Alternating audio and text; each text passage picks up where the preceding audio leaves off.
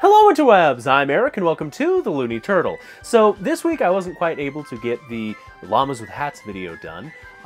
There's still a lot to write and I'm kind of parsing out exactly how I want to write it.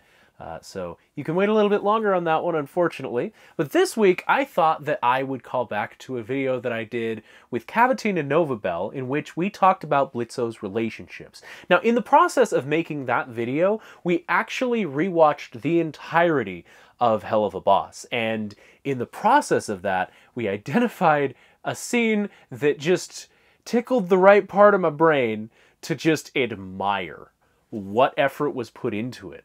You see, this scene implores a method of animation called parallax, and it's a way of giving a scene depth, much like you would see mountains far away in a distant land, while everything up close is just whizzing on past.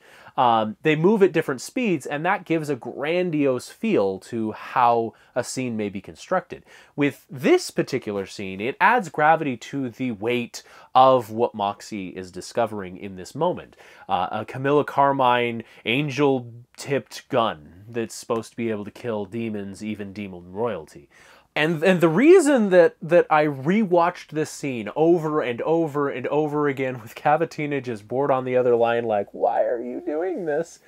Is because there's so many different layers put into play for such a short... It's a blink and you miss it kind of moment, but there's a lot of depth to the scene. You see, in the very far background, you've got the wallpaper for the hallway.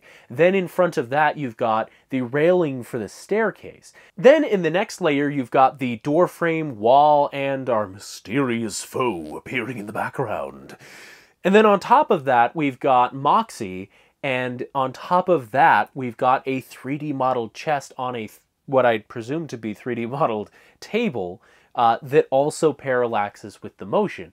I also noticed that the animation for the characters are slightly out of sync as well, and so it's just a culmination of a lot of different details that make up this grandiose, oh my goodness, this gun is here. That is honestly just a lot of effort put into such a short scene to add depth and weight to a moment. And I really appreciated that so much that I rewatched it so many times and I felt the need to make a video about it someday. I just wasn't quite sure how to put it together.